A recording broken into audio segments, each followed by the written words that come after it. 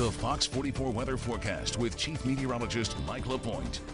Well, another record high has fallen here in Waco. Again, topping out at 108 degrees, a new record high here in our area. These are also our current temperatures at this hour. It's 106 in Gatesville, 103 in Killeen, 104 right now in Temple. Hillsboro checks in at 108 degrees. You can see triple digits across the board.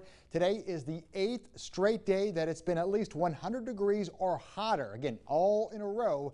And I'll tell you what, we still have the month of August to go. So far this year, we've hit 100 degrees or hotter 21 times. And I'm going to tell you, that streak's going to continue right on through the week. And now the heat index, maybe a degree or two actually cooler.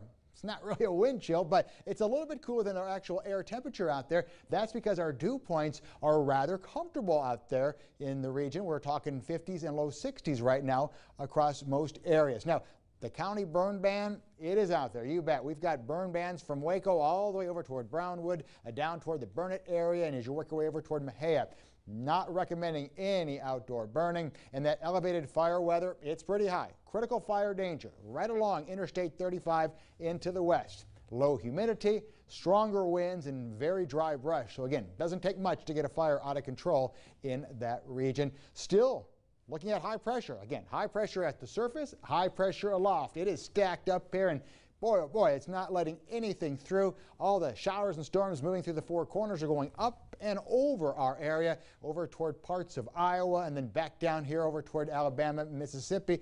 Meanwhile, we can't buy a drop of rain right now in our region. So here's the forecast. As we go throughout the evening, mainly clear skies. Again, very warm conditions. By midnight, temperatures into the 80s. Overnight tonight into early tomorrow morning, I think upper 70s to around 80 degrees. So I think this is a little bit too cool, but as we go throughout the day tomorrow, another record-breaking day. Look at the temperatures climbing 109 degrees. That'll be the high here in Waco tomorrow. 108 Temple, 108 in Killeen over toward Gatesville. You'll see a high temperature tomorrow right at 106 degrees. Friday night, still very warm conditions across the region.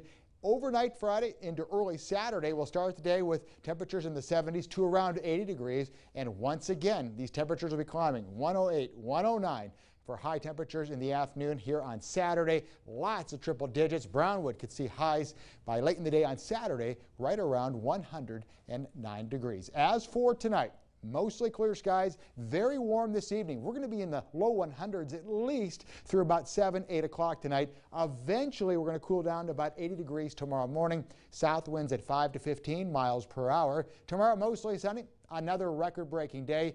109 degrees will be the high tomorrow here in Waco. The record, we're going to smash it. That is 104, set back in 2000. And then as we look ahead, I think we're still looking at record high temperatures on Saturday, Sunday, even on Monday. 109 on Saturday, 108 on Sunday, Monday at 109. And you can see the records there. They're going to be gone. They're going to be broken by these temperatures here. And then we're going to watch a front move through. And hey, good news, Leslie.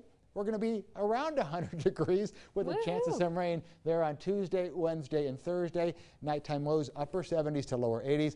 A little bit cooler down toward Bryan and College Station.